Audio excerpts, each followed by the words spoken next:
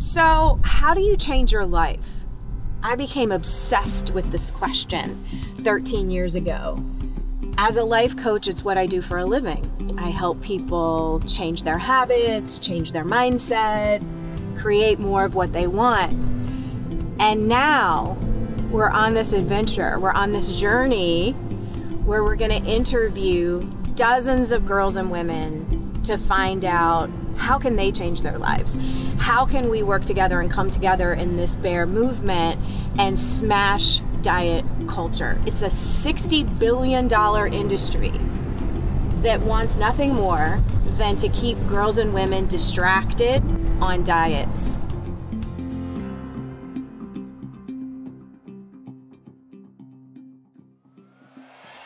Hi, I'm Susan Hyatt, Master Certified Life Coach and creator of the Bear Method. I have never created a documentary before, but come on along, we're gonna interview a ton of girls and women. There's gonna be stories about weight loss, weight gain, eating disorders, smashing diet culture. There might even be twerking, who knows? Come along.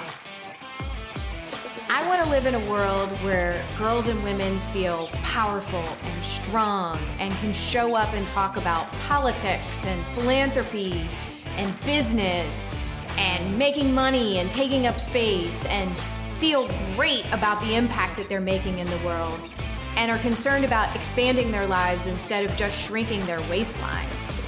So how do we do that? How do we create a world where women are more concerned about their impact in the world than the size of their jeans?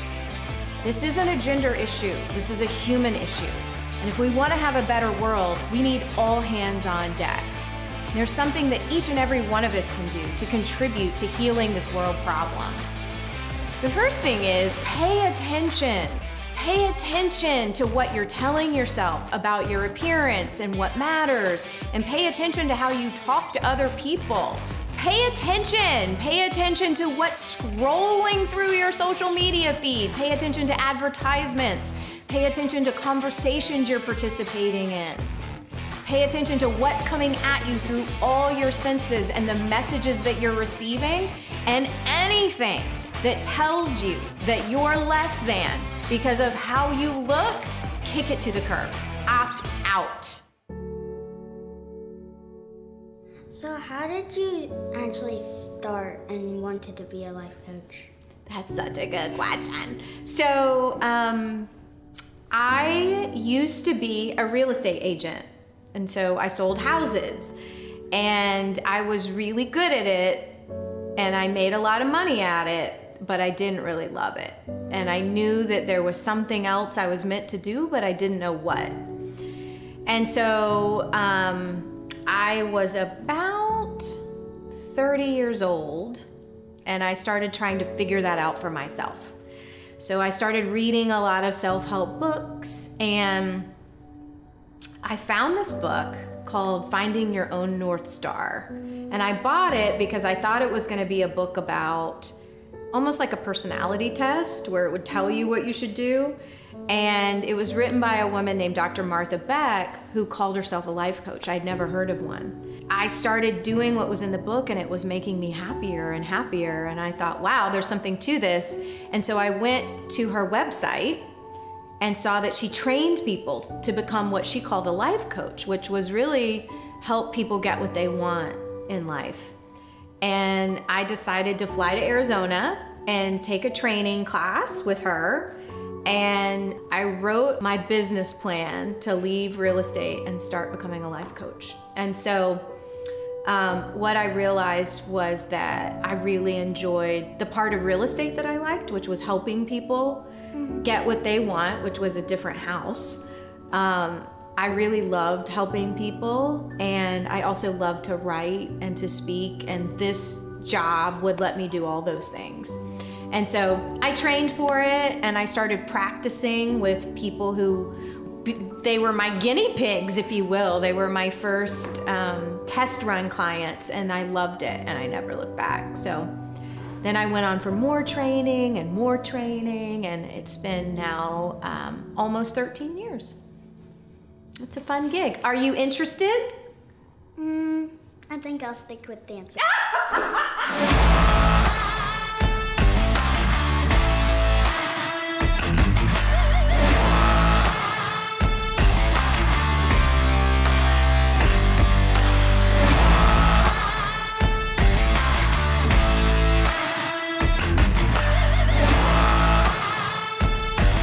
My lane in this health and diet industry is really to help women take back the power of their bodies and stop giving it away to an external plan, an external industry that benefits from you thinking that you're less than you are, because the way that you showed up here tonight is enough.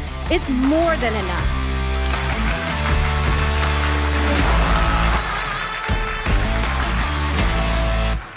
Well, I think it's something that's so universal, regardless of your age or like where you are. Everybody is struggling with what the world is telling them that they should look like. Have you ever overheard any of your friends or any girls at school talk about themselves negatively, that they don't look right or they think that they should look different?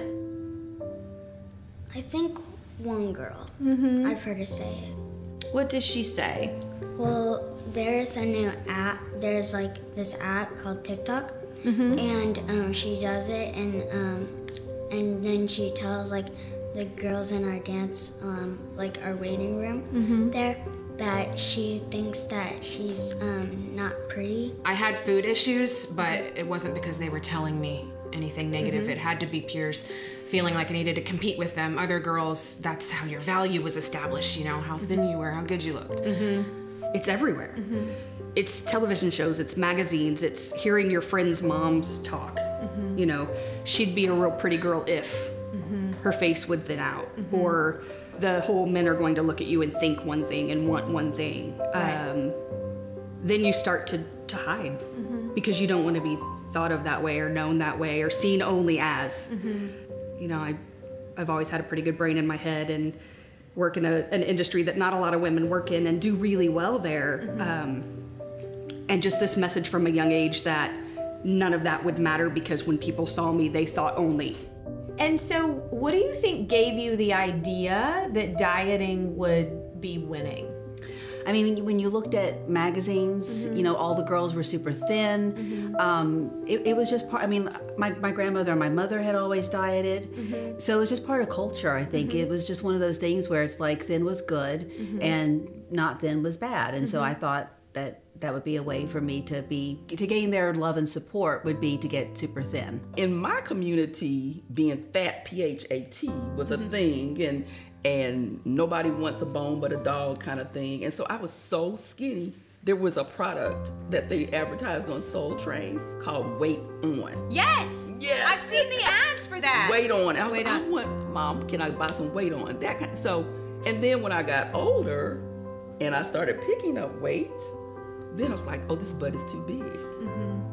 And I had this every time. I asked my husband, how does this look? Is my butt too big? That was my obsession then. Right. So it's just so arbitrary. Right, back and forth, you can't win. I mean, it really is, diet culture sets up attitudes where women can't win. I grew up nothing but fat. Like, I was the fat kid in kindergarten. I was the 250-pound graduate of high school. And then I went on a diet for my wedding. Somehow I just sort of felt like I needed to be my absolute smallest for my wedding day, and I think that's a super common thing. It is a super common thing women do, yes. Yeah. So I just ate very little, worked out a whole lot, met my goal weight by 1/10 of a pound the night of our rehearsal dinner. And from that point forward, I gained weight. Because as soon as I took the restrictive eating away, and it was wildly and inappropriately, like unhealthily restrictive, whatever I had learned to trust, that trust was very fragile, apparently. Mainly during the summer bathing suit season, and the girls would be taking those, there was diet pills you could buy over the counter, and started off doing that. And I did that for quite a while. Yeah. And it works, it works. But I remember after I got my license, and I had drove home one day and put the car in park, and I was feeling lightheaded. And when I went to move, I passed out. And I'm like, this is crazy. Unsubscribe from things that insult your soul. And not just online, in your physical space. Diet books, magazines, any companies or brands that pit women against each other, who wore it better, who has cellulite now, bikini pics that are unflattering, where magazines are making fun of models and actresses, don't support these companies and teach your children to do the same. So let me ask you this, how old were you when you first started dieting? 8. 8 years old, which, 8. I don't know if you know this, that's the average age now that girls start dieting. I was probably in 6th or 7th grade when I first thought I felt fat, comparing myself to everyone else, it being a big deal with all the girls. So pretty young. Yeah. I would say it started as a teen, with my aunt not knowing that she was introducing diets to me and my cousin, where we started Weight Watchers years ago with my aunt and my mother, because they just wanted to feel better in their bodies too, but you know, I internalized that as well as something I needed to do to improve my body and to eat differently. Like what I was eating was not good. So that's actually been part of my journey too. Yeah, and always judging what I'm eating. It was somewhere between my 8th grade year and my 9th grade year. And what happened? Why did you start dieting? I had made the cheerleading squad for high school. I was super excited. And I was the only girl from my middle school who made the squad, so I didn't know any of the other girls. And one of the girls on the team started to bully me. And because I didn't really have a friend group and wasn't in with the other girls, I didn't really have any support of those girls. And the adults in my life at that time, they just didn't step in and do anything about it. And so I was kind of left to deal with the whole thing on my own. And so my solution as a 13, 14-year-old was that if I was the skinniest cheerleader, that I would win. That would be my way of like, I could get really skinny and then everyone would like me because I was the thinnest one. And so I started dieting. And I was eating these things called Slim Fast bars. I remember Slim Fast bars. Yeah, I was eating Slim Fast bars and drinking the little Slim Fast shakes.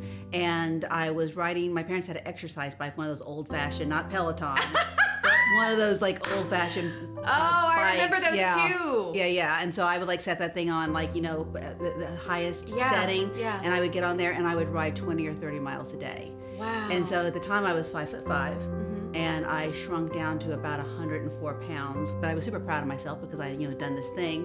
And because you had won. I had won.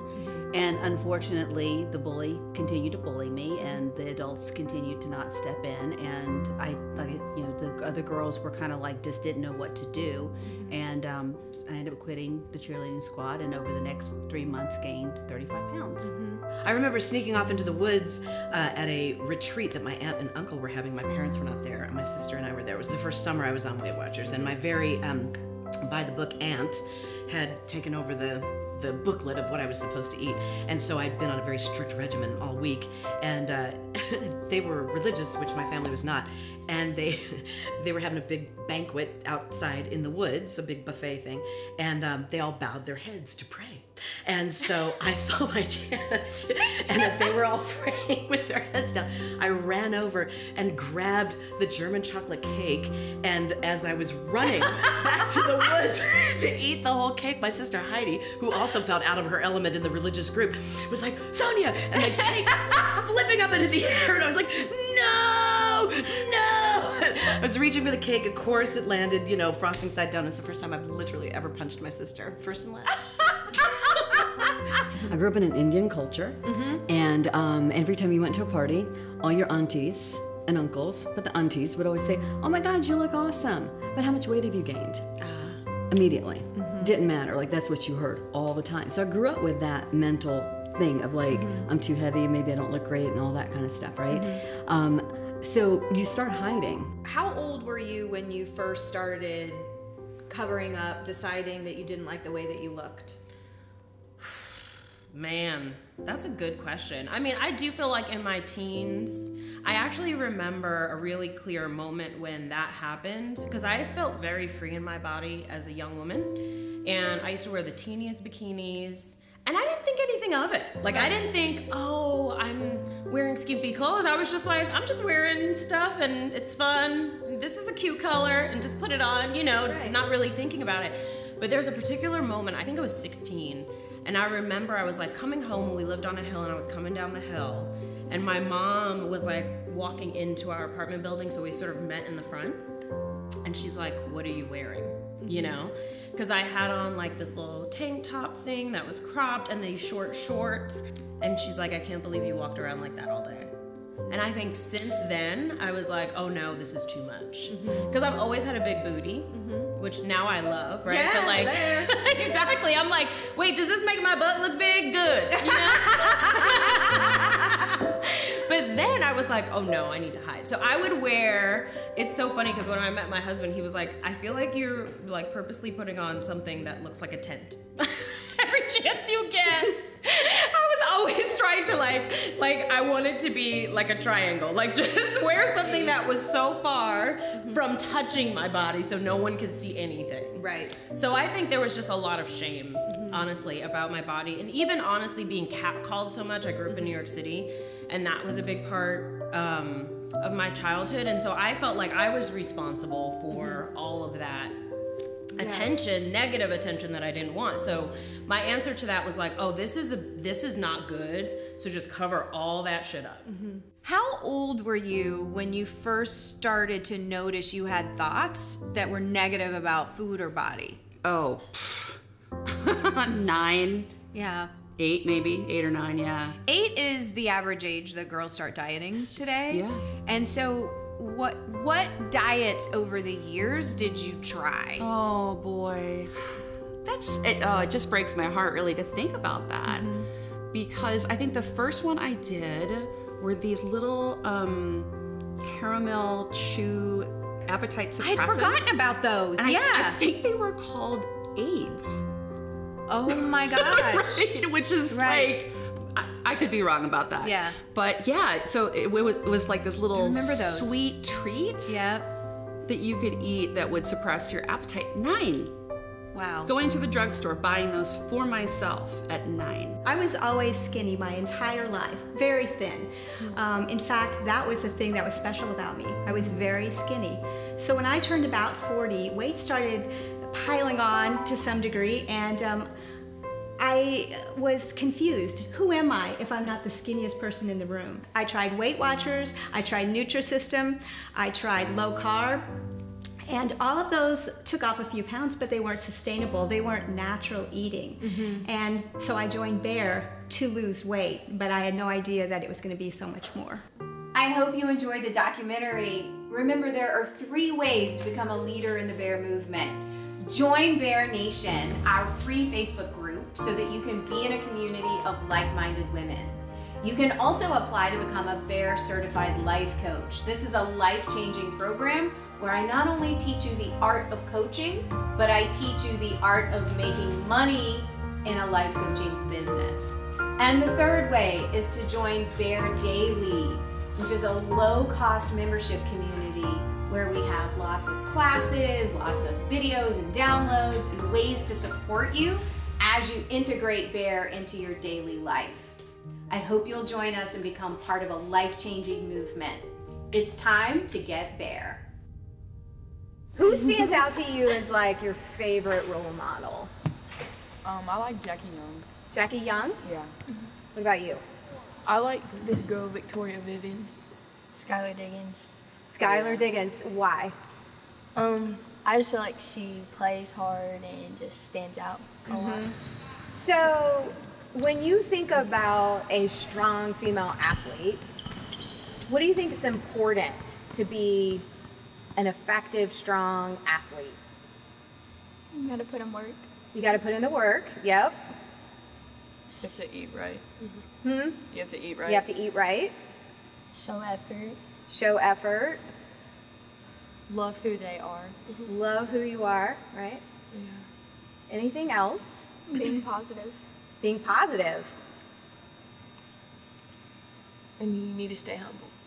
Oh, stay humble. I'm not very good at that. I gotta work on that. I gotta work on that. All right, so we've heard like they put in the work, they're positive, they stay humble, they eat right, they love themselves. When you were imagining who you might pick as your favorite female athlete, did the idea come into your mind at all that they should be as thin as possible? No. No, that's ridiculous, right? part of my work is helping girls and women stop buying into what culture teaches us through social media and commercials and magazines and movies, that women should spend their time dieting and shrinking themselves to be as small as possible. So when you think about everything that you do, you just finished practice. And what all did you do here at practice? Shooting, running, stretching. I think I saw you all go to the weightlifting room. Bench, squats, lunges. Does your coach ever talk about your muscles needing to be smaller? No. That's like outlandish, right? It's ridiculous. One of the things that is alarming in the thousands of women that I've helped is when I ask them where they first got the idea to start dieting, the average age that a girl starts dieting in our culture is 8 years old. And the whole reason I devoted myself to this work, right? Like 8 years old was when my daughter was in the 4th grade. She came home from school and everybody in the 4th grade's like 9, 10 years old. And I was unpacking her lunchbox. And she said to me that, she said, "Hey Mom, every girl at the cafeteria table today made a pact to go on a diet together and not eat their lunch." And she was like, "That's messed up, right?" And I was like, "Yeah, that's messed up." And I decided that I couldn't not continue this work because there were cafeterias all over the world full of little girls who were getting the idea from their older sisters or their moms or their grandmas or you know, their dads or coaches that they should eat less so that they were thin. And I wanted to talk to some strong female athletes because I know that what goes into the work that you do is about being powered up instead of shrinking. So, have any of you ever tried to diet? I know by the time a woman's my age, she has dieted about 30 years of her life, which is crazy, right? So in my work with girls and women, it's rare that someone hasn't tried dieting. Is anybody currently on a diet? No? I've tried it, but it didn't last long. Which diet did you try? I tried to, like, no red meat. No red meat? Yeah. That's like real trendy right now to like not eat meat. It didn't last long. Why not? Because I was craving some hamburger. Anybody else try any diet? I just try to eat healthy. Yeah. What does eating healthy look like for you? Not junk food all the time. Mm-hmm. What's your favorite junk food? Oh, I like honey buns. I like ramen noodles. That's what I eat. Oh my gosh, I was just talking to someone about ramen noodles. Back in the day, I could put down some ramen noodles. They were good, but they're very oh my gosh, they're so full of like that little packet of chemicals. Yeah. Oh my gosh. All right, so honey buns, ramen. Anybody else? Brownies. What'd you say? Brownies. Or like a cookie with some ice cream on top. Oh yeah. Cookies with ice cream. Ice cream base. Ice cream. Right, and so it's ridiculous to think that any of us would go through life without eating things like that. And yet the media wants to make it into a moral issue. Like you're having a good day or you're being a good girl if you don't eat those things. And part of my work is just encouraging girls and women to move in ways that feel like love, which you guys were already doing. How many of you love basketball? I mean, right? You wouldn't be putting in this work if you didn't, I'm sure, because it's a lot of work, isn't it? Yeah. And eat in ways that feel like love. So if red meat, right, powers your body up, then that's absolutely what you should be eating. I'm curious if any of you have ever gotten a message either from anybody in your family or peer group, or even if it's like picking it up from magazines or movies, that you should look different than you do.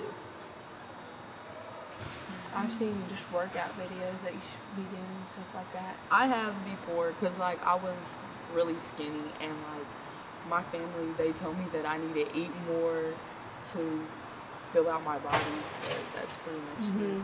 Right, it can go either way. Like it's not just weight loss, but it's also, you know, thin shaming can happen where I know my mom is 76 years old, but when she was in high school, Marilyn Monroe was the ideal. And she was very thin, and there were products on the market to gain weight, and ads that were like, never look thin at the beach again, right? And fast forward, right, like to today, who's the ideal today, would you say, the cultural ideal of what a woman should look like? Kylie Jenner. Beyonce, Kylie Jenner. Yeah, The Kardashians. It went from like Twiggy to Marilyn Monroe, and then it swung to like Farrah Fawcett and all of these different cultural ideals, and now it's come all the way back around to like Kardashians and cosmetic surgery, Kylie Jenner, and no matter what the decade, girls and women are taught like how you look is not okay, and so my work is to help empower women that it is that how you look and how you are is amazing. So I would love to know what you're most grateful for in being a strong female athlete. Like, isn't it amazing that your bodies can do what it can do? Like, I was watching you guys practice. I was watching you. I'm like, she's shorter than me, and look at her sinking those baskets, right? Like, it's amazing what our bodies can do. What are you most proud of?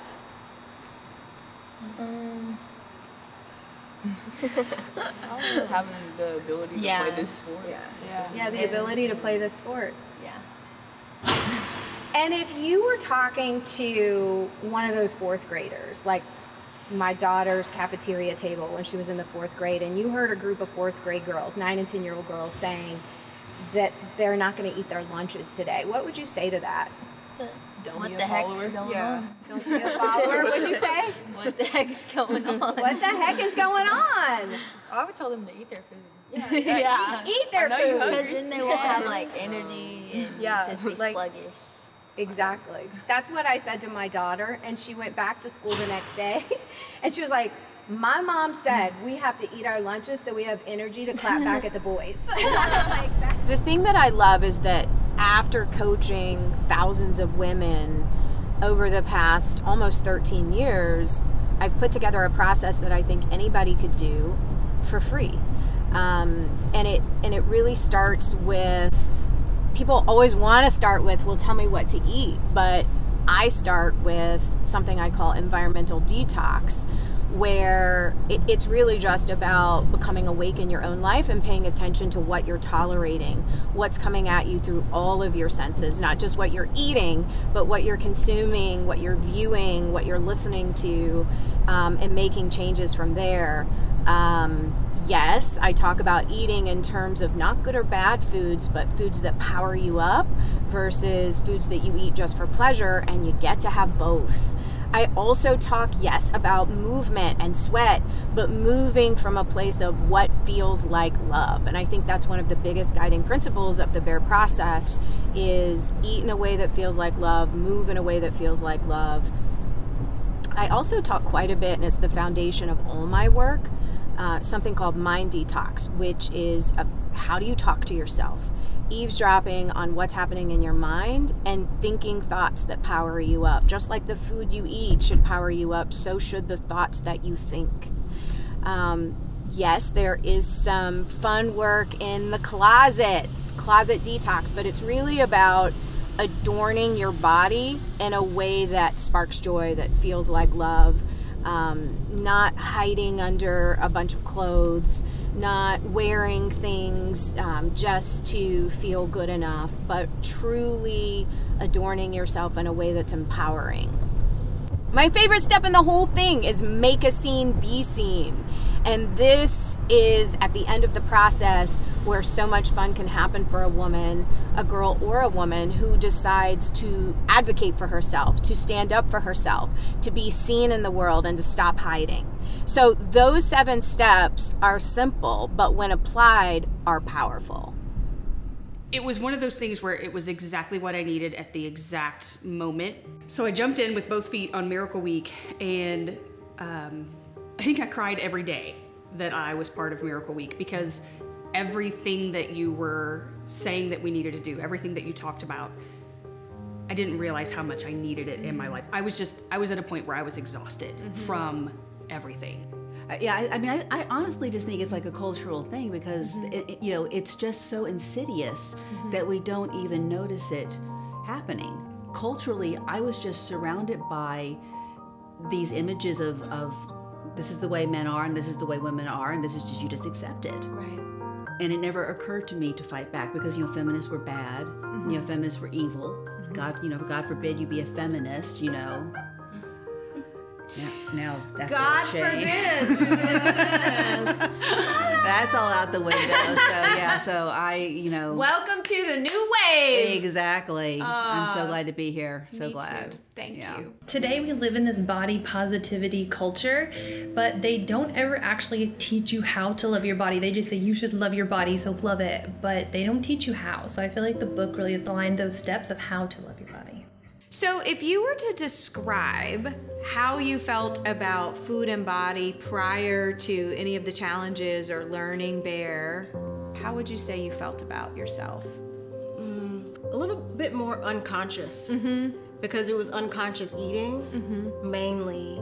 So that's why attentive eating also made a big difference for me. Because I was looking to feel better in my body, and attentive eating helped with that because I was able to pay attention to what it was saying to me. Right. And it actually helped me get over my perimenopausal plateau, as I call it, because I was holding steady for a while and I just didn't feel well in my body, and I believe that's one of the things that made a really big difference for me. Yeah. Shame. For sure. I just felt shame. I felt embarrassed. I felt like I wasn't good enough, honestly. Yeah. I felt like, people constantly compliment my face, but I just felt like it's like I wanted to put my face on the internet, but nothing else. Yeah. Like, oh, but what this face is attached to is bad. I would say not enough. Yeah. So the belief that you weren't enough. Correct. Yeah. Equating how I was treating myself, that I had those thoughts constantly that I'm not good enough. Yeah. There was a really corny song from the 1980s, and it was called I've Never Been to Me. And that sums up perfectly how I felt before Bear. I'd never been an authentic, real person because I was always people-pleasing. And there are things in my past that make sense in why I ended up like this, but I don't have to be like this forever. So with Bear's help, I am making a scene. I am detoxing people from my life. I'm doing a lot of other things that I never really thought I would do. I had put this disordered eating under so many layers that I couldn't even see it for what it was. Right. And what it is not listening to my body and not trusting myself to know what I need to put inside me and what I don't need to put inside me. Right. My mother was very heavy growing up, and I did not really realize it until I remember this clear as day. I'm 46 years old now. You and I are the same age. Yeah, we are. I was second grade, and my mom had to come into my classroom to sign papers or do something.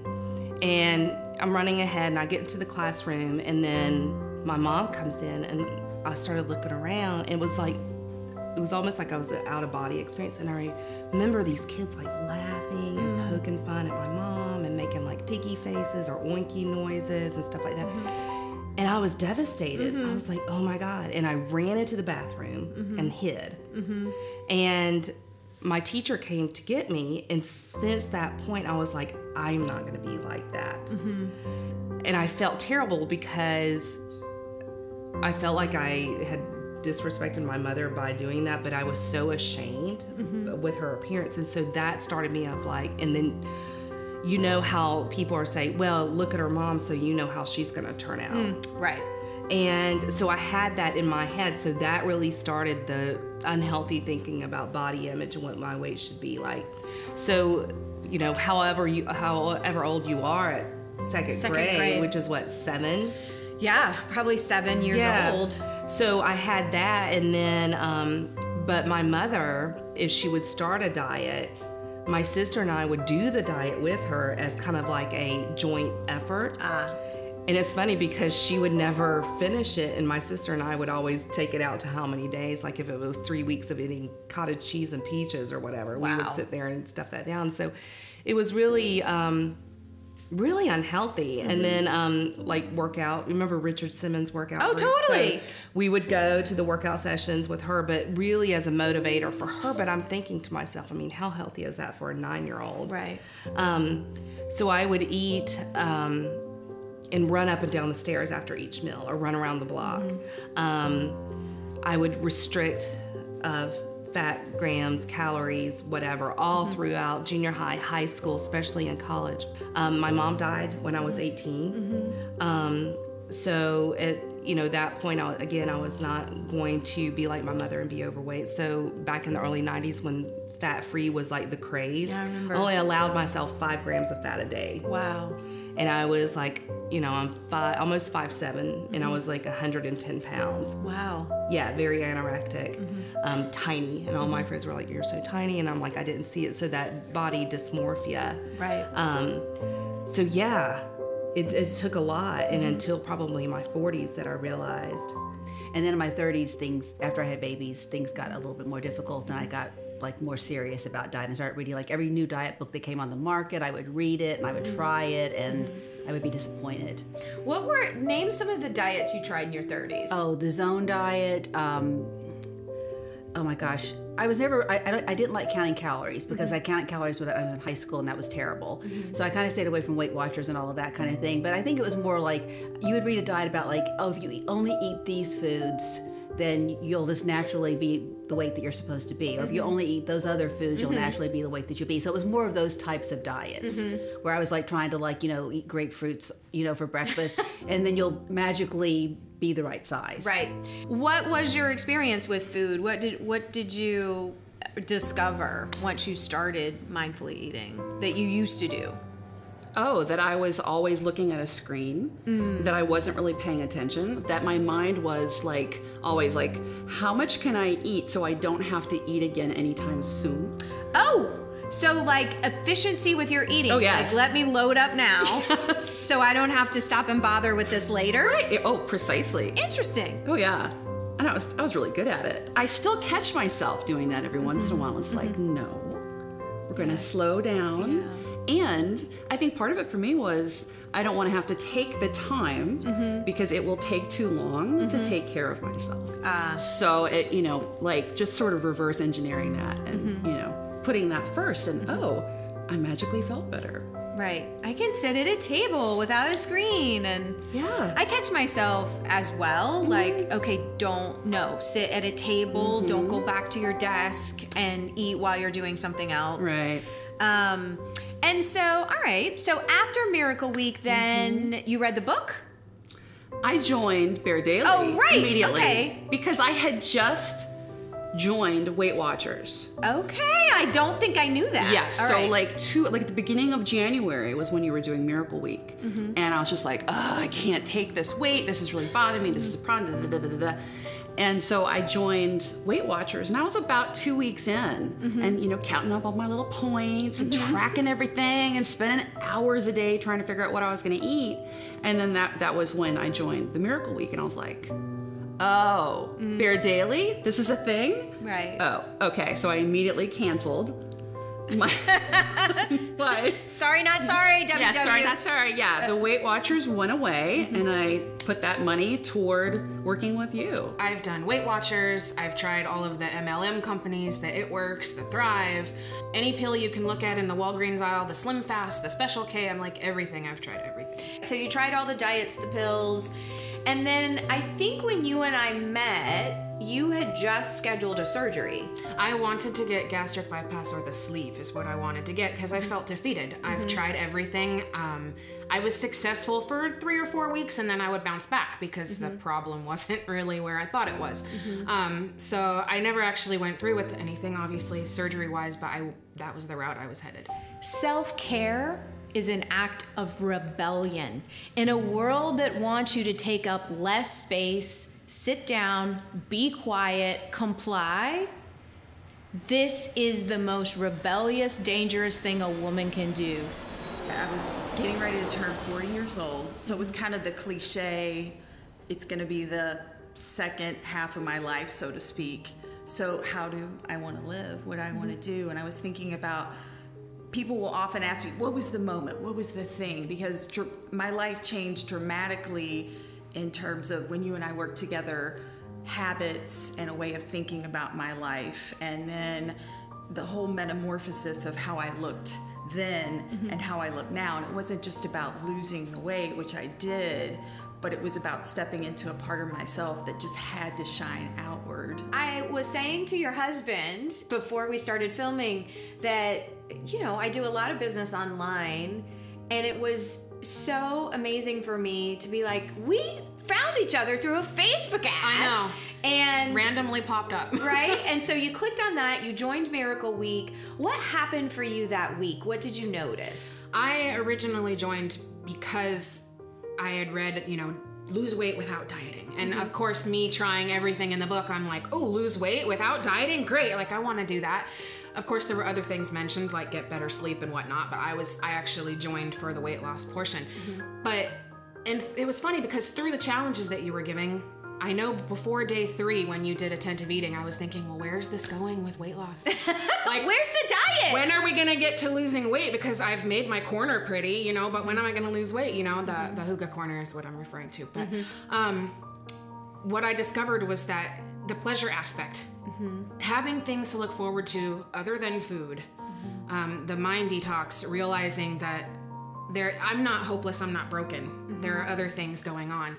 That was a huge deal for me, and I was like super happy that I ran across your post because that was not what I expected to find. Yeah. I was just looking for another quick fix like I always had. I would love to know how you first found out about Bear. Because I attended your Clear Coaches. Oh, that's right. Yes. That's right. I came to Savannah to meet the queen. And you kept talking about this bear thing, and that was right when I was in the midst of that My Fitness Pal and all that tracking, and I was over it. And I was like, is this real? This sounds so good. I had spent a whole decade offering myself up to taking care of my family, building my career. I had 4 miscarriages in 2 years and adopted a baby boy. I thought about a quote that I saw from Beyonce recently, where she just did an interview about having all of her miscarriages before she had her little girl. And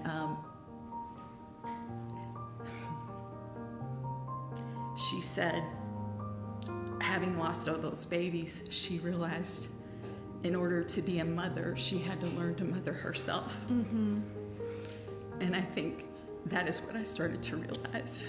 Yeah. So you helped me understand that.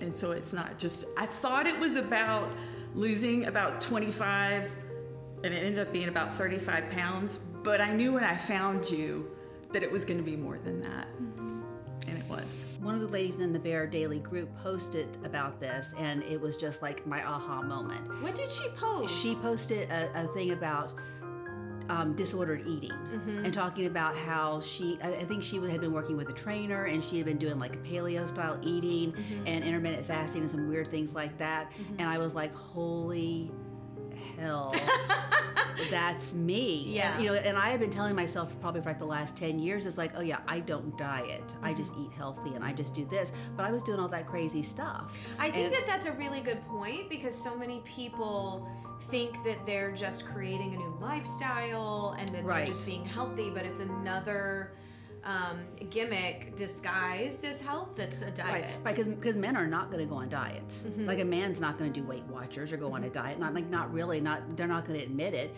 but they'll do intermittent fasting, or they'll do these other, you know, bro types of things that kind of, you know, allow them to be 3% body fat without having to, you know, go around talking about how they're on a diet.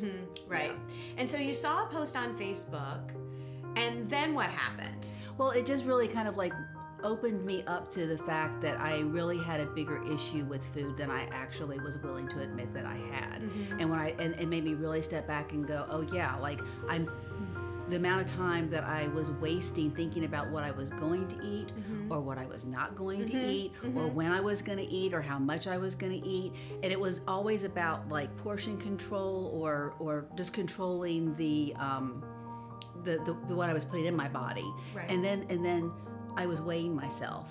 Like, no joke, this is not even an exaggeration, I would weigh myself at least 20 times a day. And when I say like 20 is like a low number, like every time I would walk past my closet and I work from home, I was like on the scale, on the scale, on the scale.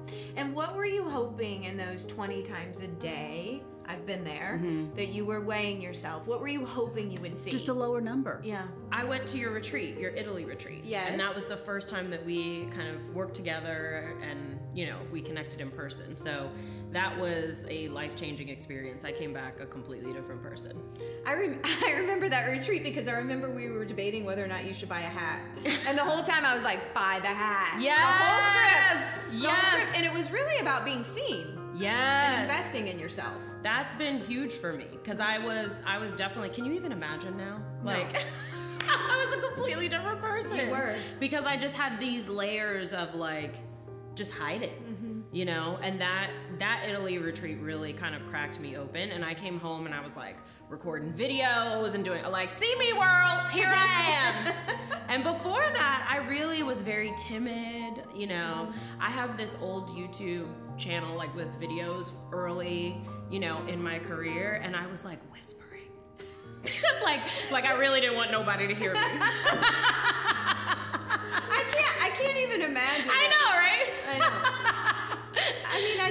I remember you pre-bear, pre-coaching, and just being able to see you for who you really were, and being like, oh, we gotta wake this up. Exactly. Yeah. It was like dormant. Yeah. You know, like when your real self and your real personality is hiding. And actually, when I came to Italy, I was fresh off of a ridiculous diet. It was extreme, and you go in and get weighed constantly.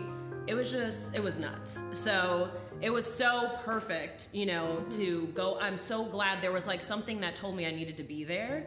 And I'm so glad because that's sort of the journey that I was on. Really hating my body and obsessing over like food and all of this bullshit, you know, and feeling like I had to hide myself because I don't look, you know, the way that I looked when I was younger or the way that I imagine that I should look or the way that the world says that you should look sometimes, you know?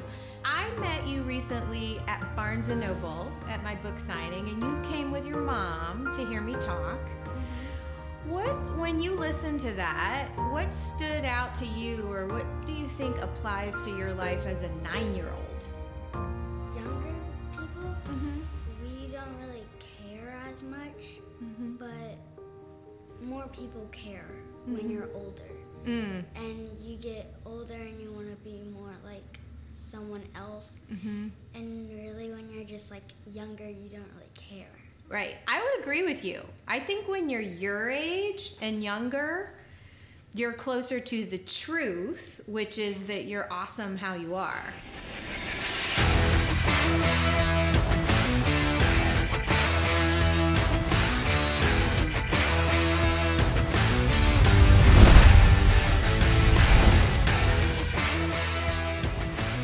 Learn how to compliment girls and women on something other than how much they weigh and how they look. When you see your friend in the grocery store, compliment her on things like, hey, I saw you got that advanced degree, way to go, instead of, hey, looks like you lost a few pounds. Learn how to compliment little girls on their bravery, their boldness, their intellect, their compassion, their empathy, their kindness, their creativity. There's so much to a human other than how good they look.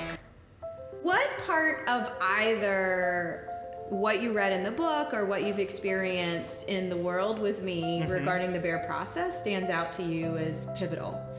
I think it's the inviting the pleasure in, because I think we live in such a pain-inducing society that's like, just shrink yourself, you know, versus what would happen if we invited pleasure into our lives, which I think is then when the lessons actually come. Like on our trip in Italy, I was just blown away by how much I learned about myself and how I interact with others simply by experiencing pleasure. And so, one, thank you. And two, it's then something that I can then share with my students and with our parents, because I just don't think any of us are getting enough of it. It's a mix between pleasure and mind detox were the ones that stood out to me the most. Mind detox because I didn't realize that there were other underlying issues, things I needed to work on, which is painful in the beginning because you don't want to confront those things. Sometimes it's almost easier to think, hey, I'm broken, than to realize the story is what's causing all of that. And then the pleasure as well, realizing that I can find joy in other things other than looking forward to dinner at night, you know, like going on that walk or appreciating a sunset. Taking time to look pretty, you know, those stood out to me the most. Yeah. One was the closet detox, and one particular section of my closet that made the biggest difference this year. And I decided to break down my closet instead of doing everything at once. So I decided one night to do my lingerie drawer. And what I noticed when I started pulling things out is that none of it was me, and none of it I bought for myself. So I realized that there was another person in my closet who was actually there for other people and putting other people before myself. And so I ended up getting rid of a lot of that lingerie and buying more of what made me happy instead. Yep. And that was just really one of the biggest changes for me. One of the things that you've taught me that I hold on to is exercise is not transactional. I've another facet of my career is in fitness, and I teach it through group fitness and personal training. That was such an awakening to me. Yeah, because you went from I would run, I would do off and on. I would run, and then I get sick of it, and then I still have issues with my knees, and I was like, well, I can't do anything. And you were like, we need to find something you love. And as you know, I found the first thing that I just absolutely loved and crushed was Zumba. Was the big thing. You And go to Zumba and cry. Oh, I just dancing and the joy of that.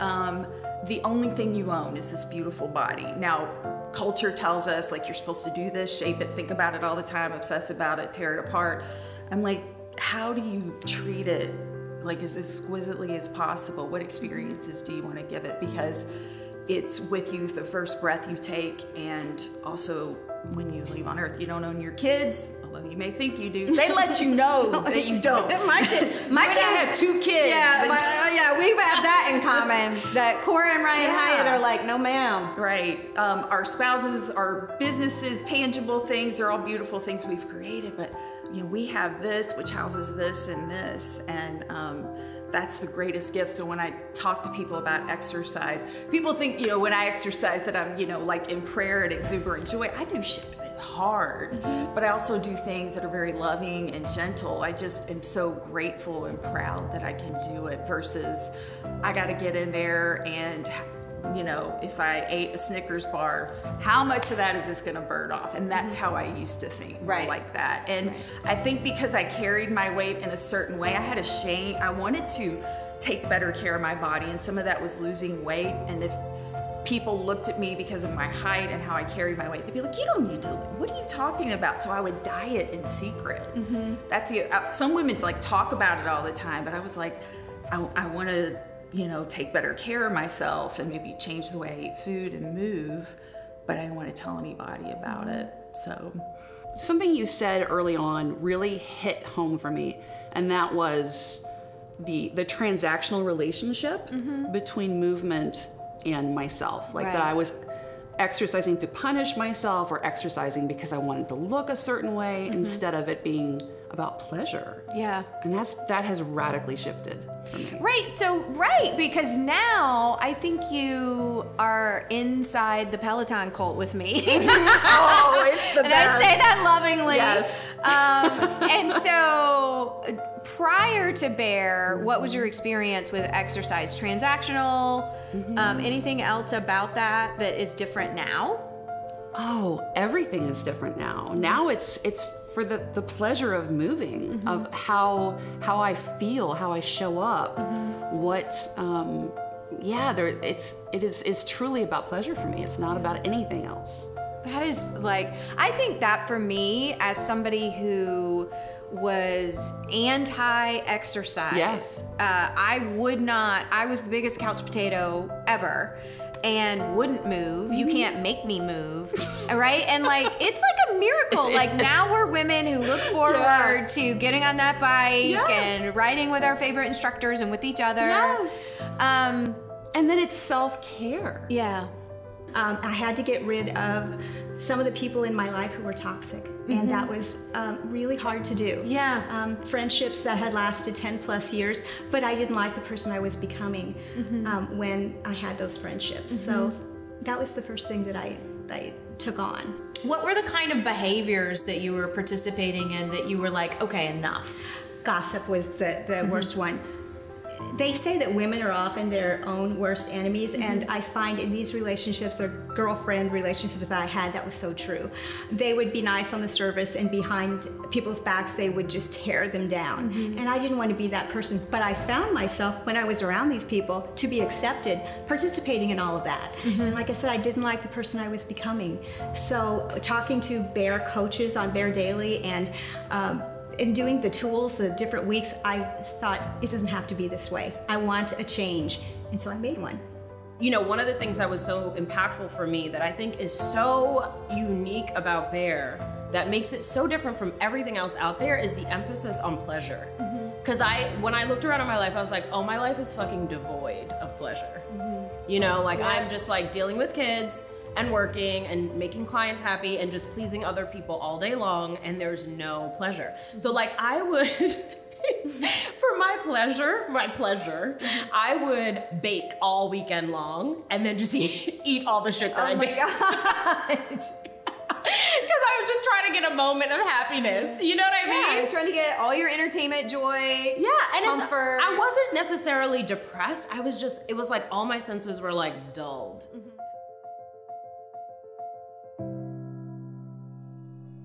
What do you think is the biggest challenge for girls in middle school? I feel like everybody's always talking about, oh, so many people want to date me and all that stuff. People like me, and then some people are like, nobody likes me. Do you ever feel pressured to look a certain way? Yeah, of course. Just because all of like models and stuff, that's all that's in your feed. Like if Instagram, that's all that's in your feed.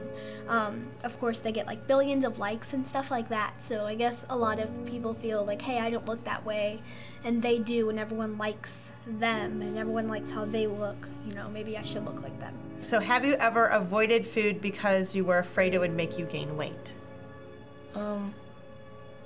I've definitely thought about how many like maybe calories or maybe how much sugar or fat is in a certain food, and sometimes I'll take that into mind. Okay. Do you enjoy eating that food? Would you, even though it has like the calories and the sugar? Yeah, like ice cream, for example. Like I love ice cream, but it's super unhealthy, but I'll still eat it because I really enjoy it. And when do you feel the most insecure?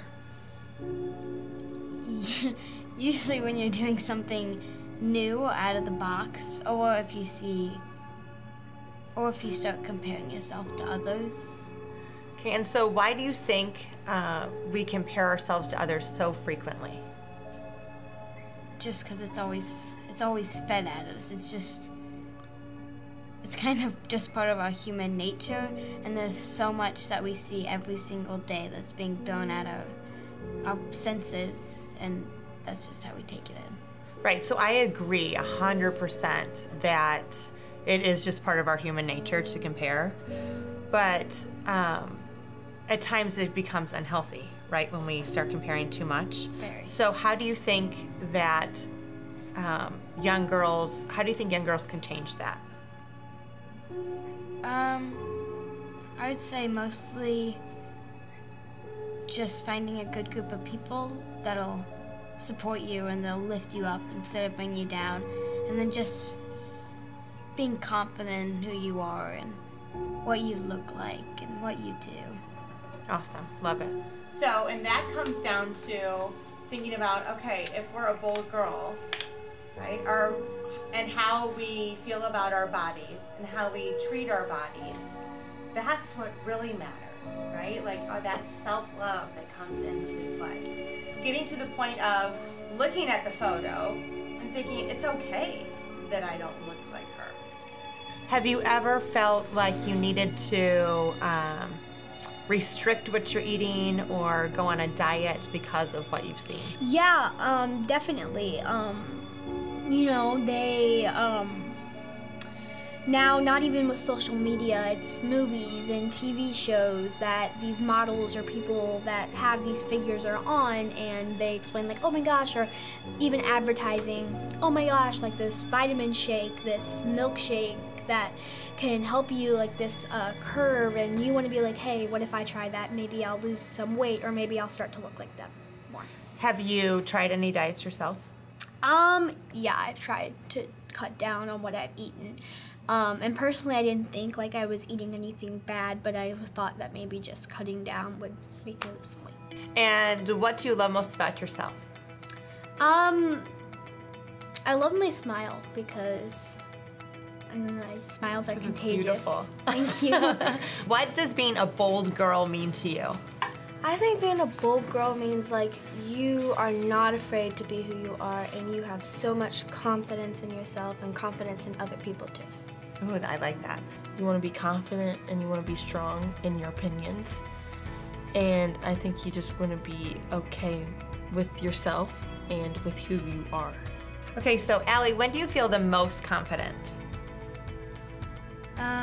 Usually you feel most confident when you're surrounded by people who are bringing you up. Whenever you're around the people you love the most. So why do you think that environment makes you feel good? Because I know all of them, and I know that if anything would happen to me, they would have my back.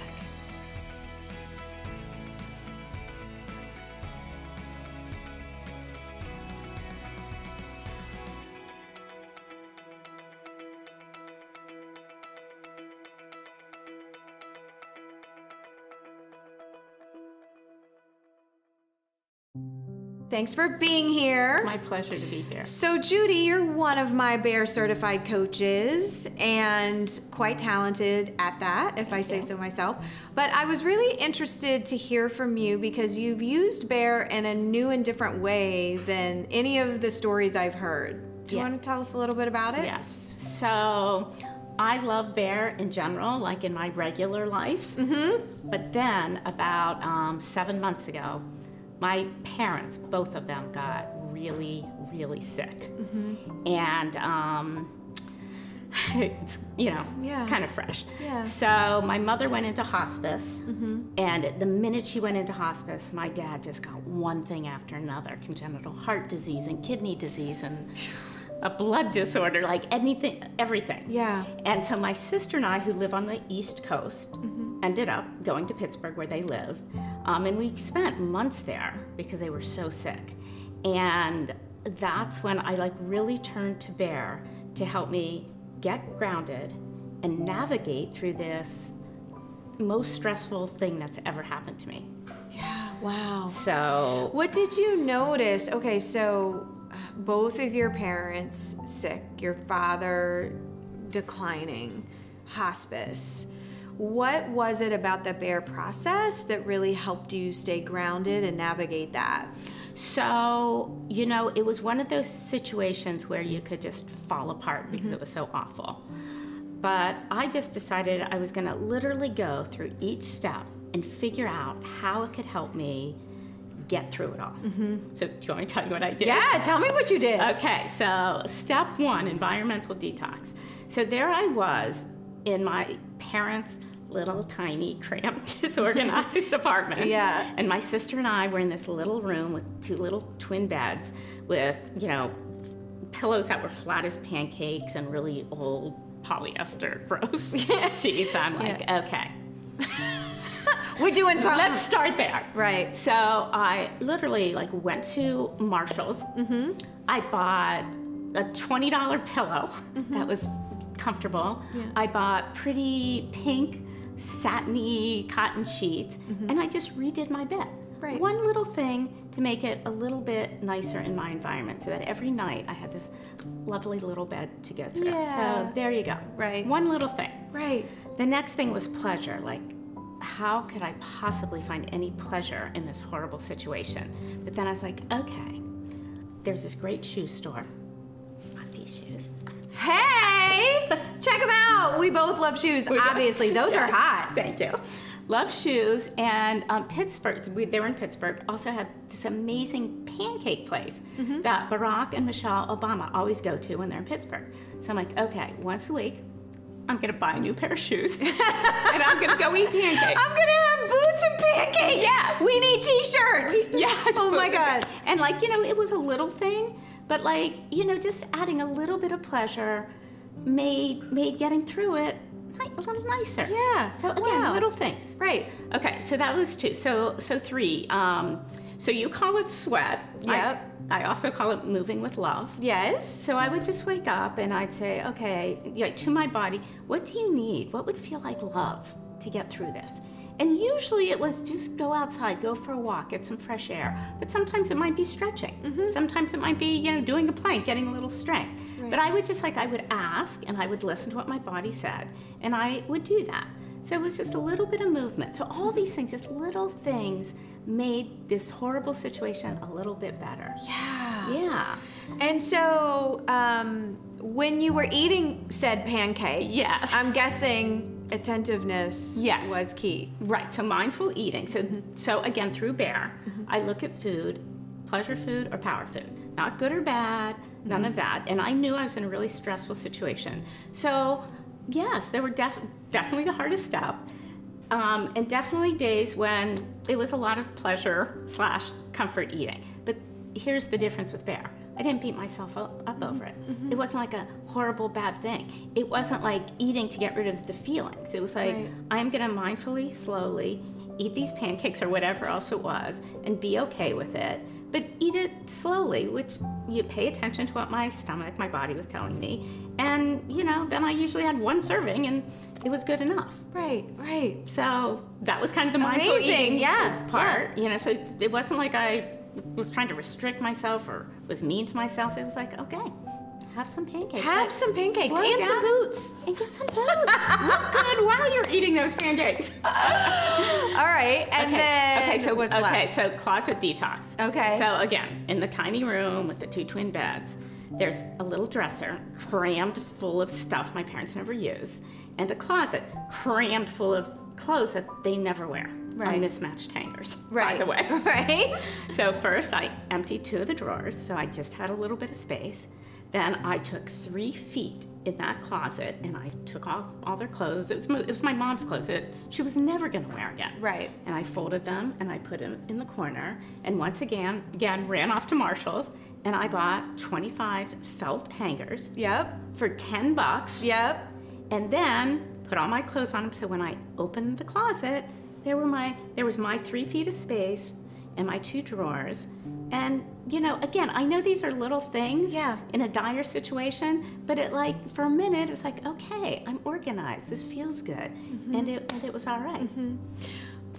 Well, I mean, and these little things really add up to how you feel in the moment when you're navigating such a traumatic, grieving, heavy situation. You were using the tools the best that you could. Yes. And that's the point. Progress, not perfection, and doing what you can and what feels like love. Yes. Constantly asking that question, what feels like love? And then the last step, make it seen. Well, you know, that was just my life because I was just constantly either dealing with the hospice team, you know, nurses, aides, social workers, or with whatever specialist team my dad needed at the time, but just constantly, politely, but assertively, getting whatever they needed, taking care of them as best as I could. Right. So these 7 steps really grounded me and got me through the hardest period in my life so far. I know it seems obvious if you're watching this documentary, but don't go on a diet.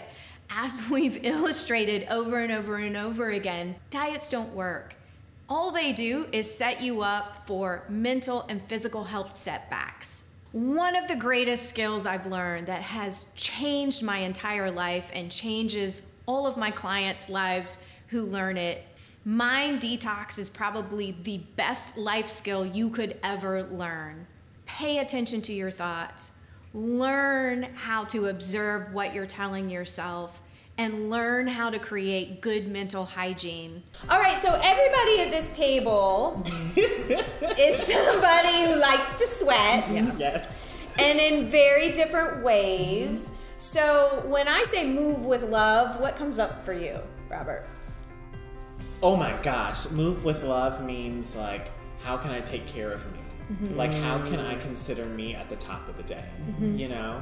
And so something that changed for me this year was, like, I love to dance, obviously, but how can I also find low impact activities that make me feel so good about myself, not about a product, but like on the inside. So for me, that's like waking up at 6 a.m. and getting on that bike at SoulCycle. Yeah. You know? And that feels like moving with love, because it's like I'm choosing me at the top of my day. Doesn't it feel like a prayer? Like, we went to SoulCycle together today, and like, you know, jealous. There was totally a moment where I was like in tears.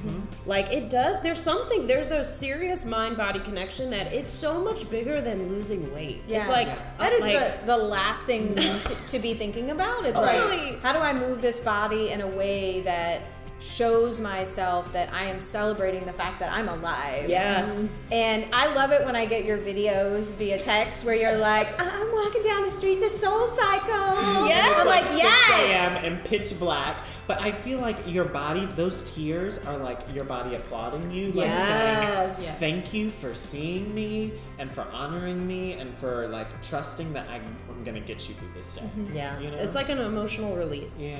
When I bought my Peloton because there was a member of the Bear community that for whatever reason up until that point I couldn't get her to buy into the idea to move with love. And she all of a sudden started posting about this Peloton bike, and I'm like, wait, what? And she was raving about it to the point that I was like, I gotta investigate this. And I have never been a fan of spin. I think prior to that I'd maybe been to 1 or 2 very terrible spin classes, so I thought I hated it. And so I just posted a question on my Facebook page about Peloton. This is not a commercial for Peloton, but it sounds like it. Anyway, my Facebook blew up. And I'm like, okay, so I ordered one on a whim. And they set it up the day before Thanksgiving last year. And I remember I was like, what have I done? Like, this is gonna be like an expensive coat rack. And I seriously was like, what have you done?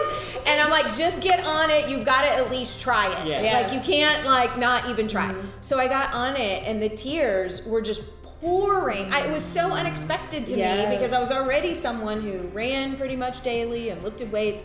And I felt like this was a form of movement that was a celebration in a totally different way. And I felt like I had my own coach on that bike. And it was, to me, it was such a surprise that we get locked into these ideas that there are only certain ways we enjoy movement and there's only certain things we're willing to do. And I was like, what a shock, what a surprise, what a freaking miracle that I, like, at the end of my day, which is also something I said I would never do, look forward to getting on that bike and spinning out like whatever emotion I've been holding all day for clients, or, you know, just the stress of the day or whatever it might be, like getting that emotion out, and for my own mental health, moving in a way that is a celebration, not a punishment. Oh yeah, for sure. I think movement and mental health are highly connected. Yes. Well, I mean, I teach people that all the time, that, I mean, one has to feed the other. That, you know, it's like when you take medication for depression and you don't talk about it. To me, I'm like, exercise is the most underused yet free antidepressant there is in the world. I totally agree. And people don't step into it. So I keep doing more and more research about it. And the people I work with, I'm like, the body shows you, when you see how strong you are, how powerful you are in the rest of your life. Yes. No matter what, if it's yoga, stretching, whatever it is. And I also notice too, with my mind and where it goes throughout the day, when I'm doing something active, I'm fully present. Yes. I'm there, all that other, because you have to, or else you could hurt yourself. But you're totally focused on yourself. I tell women a lot of times, get in front of a mirror, which just drives some people crazy. I'm a big champion of group exercise. I think it's so good to do that. And it's hard for people to do that. But I'm like, meet yourself there. Yes. Because you'll meet yourself here. Yes. Yeah. This is an unwinding of so many years of brainwashing with diet culture that, of course, it's not going to be a quick overnight fix. Right. But what have you noticed over the past 8 months since you started practicing attentive eating? So the first thing that I went through, my body was like double dog daring me. You know, I would go into Starbucks and I would see a Rice Krispie treat and I would think, oh, you know, I can't have that. And my body would be like, well, you know, it was just like this little like fight. And I had to, so it's like, no, I like if my body wants something sweet, there's a reason for it, and I can have a Rice Krispie treat. Yes, you can. You know, I gotta eat the Rice Krispie. Right, and it was one of those things where my body is like, you know, she did not trust me. So she was like, you know, I know you're going to go back on a diet. I know you're going to do this to me. I know you're not going to, you know, you're not going to take care of me. And I would have to kind of like prove to myself, no, it's like, yes, I'll have the ice cream cone. Yes, I'll eat the Rice Krispie treat. Yes, I'll have the, you know, second serving of pasta, whatever it was. That all these things that I had like not allowed myself to eat for all of those years. And it was really odd. It's like once I would kind of like let myself, then whatever that little drama was would just kind of melt away. And then, you know, and I'm kind of like through that whole drama period now. Now I'm finally getting to a point where I actually believe that I'm not going to put myself through that hell anymore. Nothing I did was because I loved myself. So it was always kind of abusive if you think about it that way. Yeah, it definitely is an abuse cycle. Dieting's like that abusive boyfriend. Yeah. Like, it's just gonna be better this time. And the whole thing to diet culture is they're telling you that you're helpless. You can't do anything on your own. You know, you need this pill in order to be successful. You can't do it, and even if you try, you're gonna fail later and you're just gonna revert back. You know, that's what the diet culture tells people, that they will fail without their help. So, it's so different realizing that no, I don't have to fail, and food's not transactional. I can have a cupcake if I want to. Hell yeah! And I love my red velvet. We talked about that before. Yeah, red velvet cake. Yes, my favorite. Yeah, I know. Oh my gosh, I love them. But if I feel like having something sweet, I have it. But I make living choices and I listen to my body more. So if I decide to eat 2 cupcakes that day and I realize, you know what, I didn't feel so great after that, then I know the loving choice would be just to have 1. So it doesn't restrict me. It's not transactional. There's no abuse cycle going on. I'm just feeding my body to feel good, what makes me feel alive. Moving my body because I love myself, taking walks, enjoying the sunset with my son or my husband because I want to, not because I'm punishing myself for something. Right. There is nothing that's the same. I mean, but in all sincerity, I was not expecting that. With no offense intended, I was sincerely not expecting it, because when you grow up the fat kid, you know, it's not a diet is a thing you hear a lot, and it's always a lie. Yeah. So Susan Hyatt has this thing, and it's not a diet. It's gonna change your life, but it's not a diet. And I'm like, okay, sure, whatever. But then it turns out Susan Hyatt's not a big fat liar. So, okay, we can work with this. But since, like, every module in BEAR has a specific thrust, and every one of them addresses a very specific need that I think contributes to body image and weight image and, frankly, personal power issues.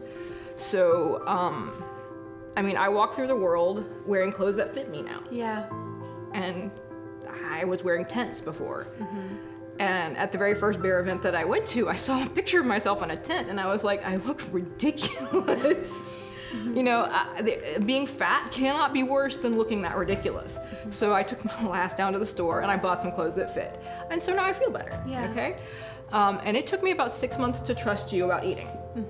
And it took me reading your book like 3 or 4 times. It took me going to the back of your book and looking for the additional resources and go doing some more homework and reading some more books and some more articles to finally say, okay, maybe if I say I can eat whatever I want and I just listen to my body, then I will not weigh 400 pounds. And I can tell you that I started that in about May or June.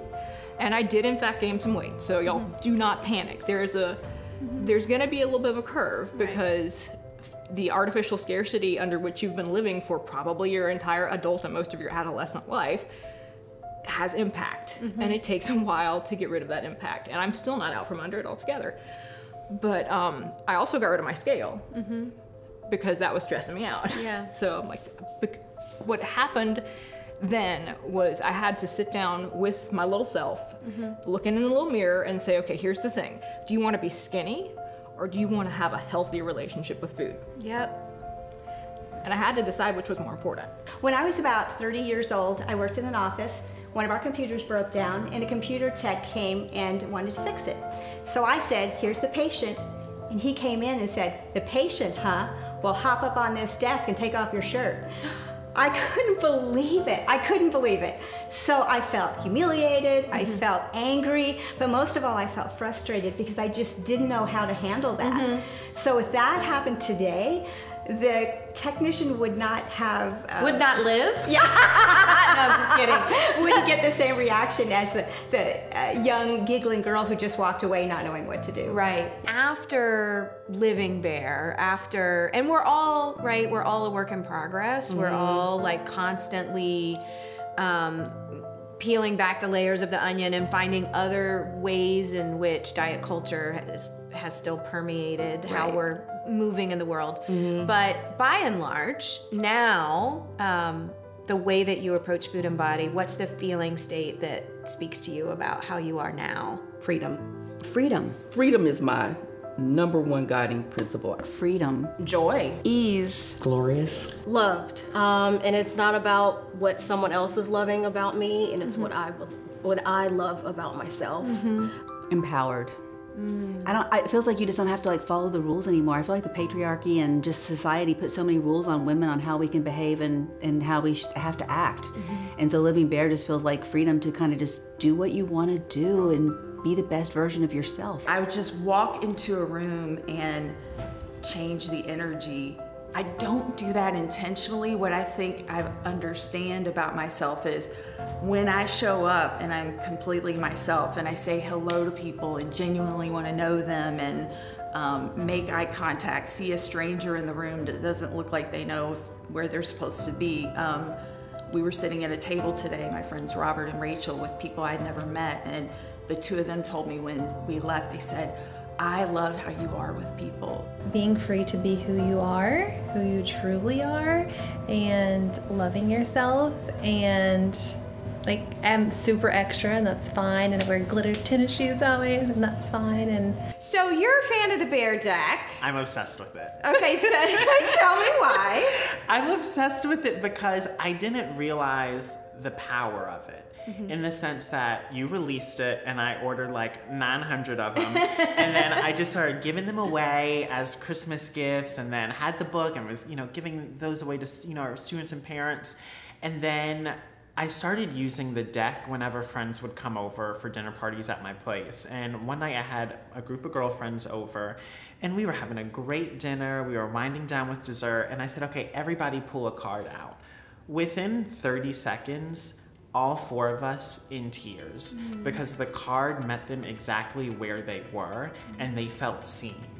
And for them to then be able to express what that meant and then how they were going to reshape their week and their view on themselves, like it was the conversation starter that I didn't know that we needed to have in our circle of friends, so thank you for that, Thank you, Robert. But truly to like put words together and then release it out into the world, the ripple effect, that anytime somebody touches that deck, like someone's life is changed, that's huge. It's just the whole idea of Bear, like when I looked at it and read it, it's so much of what I do. You just kind of fine-tuned it for me and let me see like, okay, I'm doing a lot of the right things for self-care and self-love.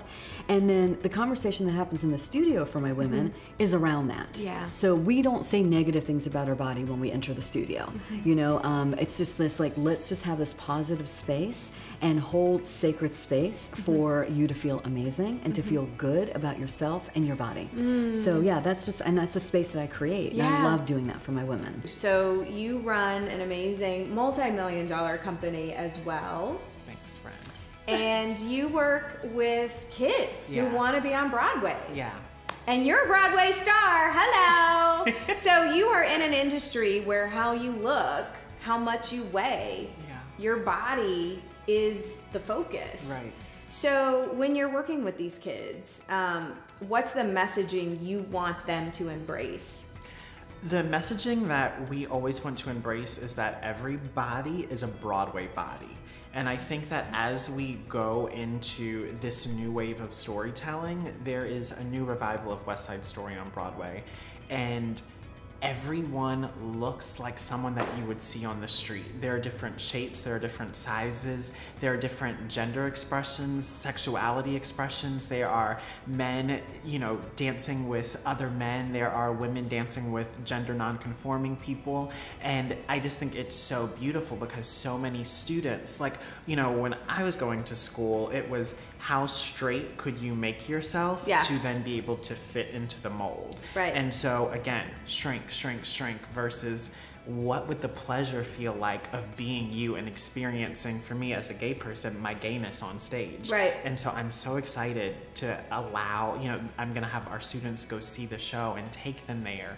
And for them to be able to see, you know, these gender non-conforming kids who are fluid, to be able to see themselves on stage is going to be so special because it's something that I didn't have growing up as a kid who hoped to make it to Broadway. I must have been like maybe 4 or 5 years old. And of course I'm already fat because we've already established that.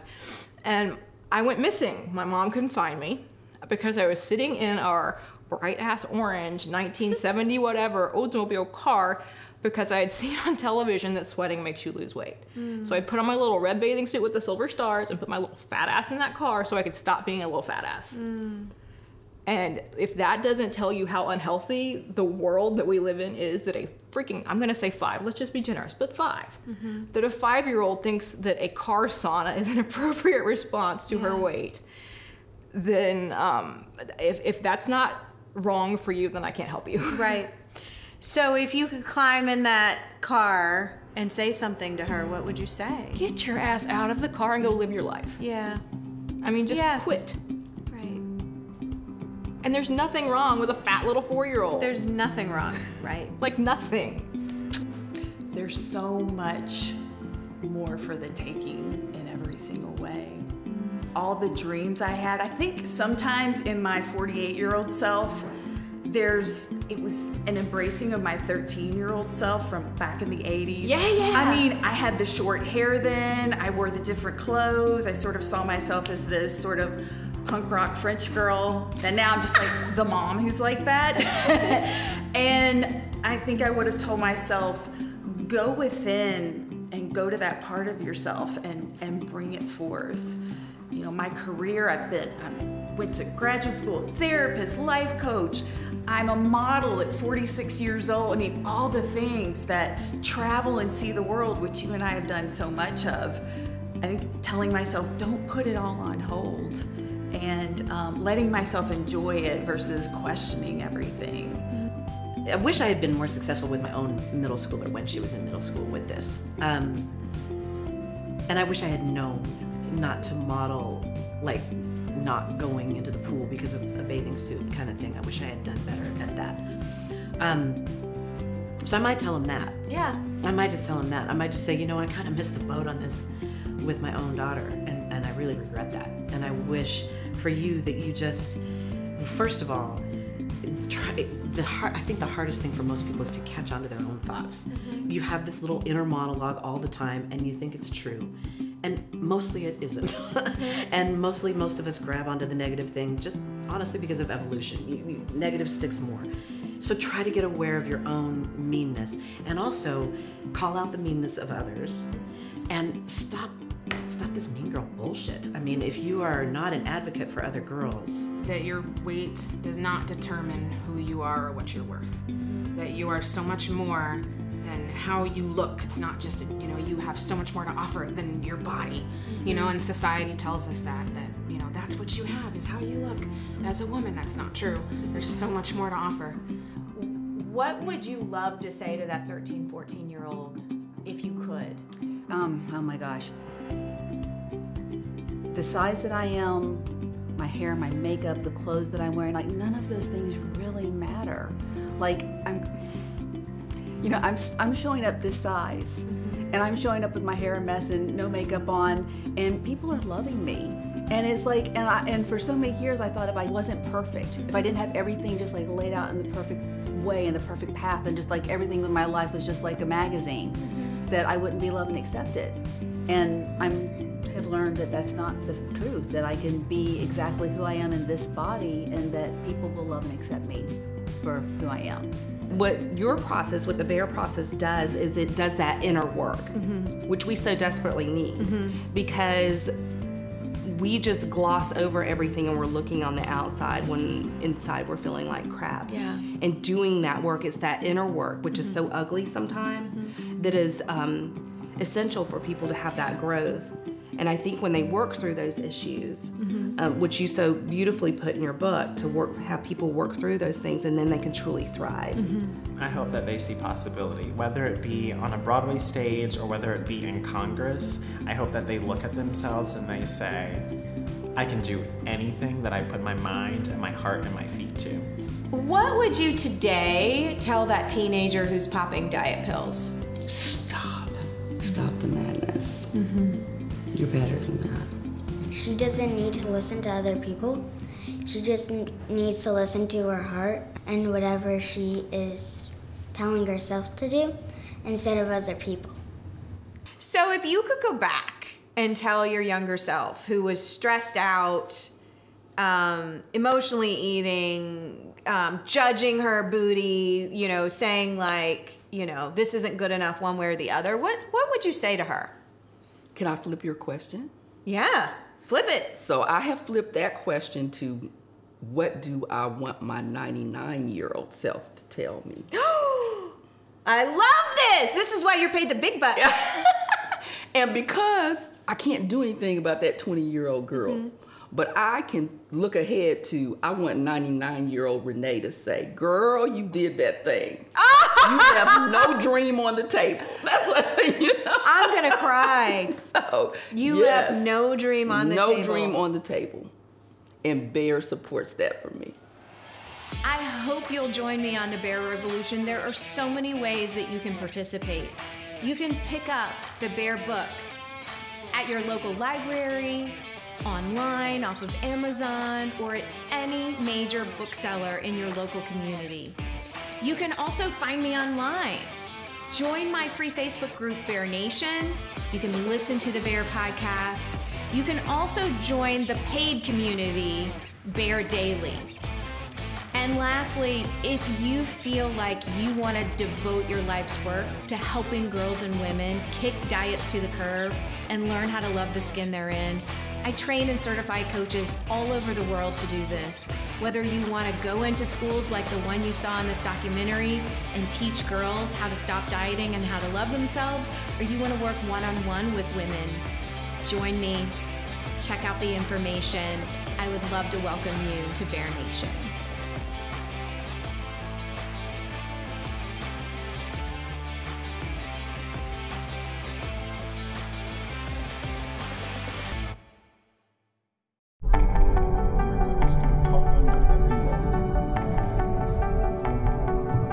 For real? All right. All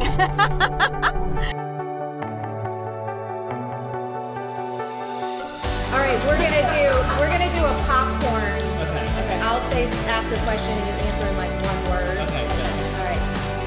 All right. So I don't think anybody at this table has a problem making a scene now, post Bear. But when I say make a scene, Go. Fuck shit up. That's 3 words, but I'll allow it. That's what it is. Sorry. Go fuck shit up. Yeah, go fuck shit up. What would you say? 3, shut it down. Yeah! Shut it down. That's I powerful. love that. Yeah. Go fuck shit up. Shut it down. That's a wrap! Yay, we did it! That was so fun. Shut it down. Shut it down. That bitches could have been my closing remarks, but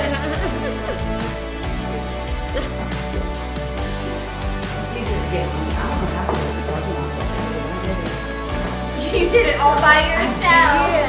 All right, so teach me a TikTok. We'll do it for Brandon.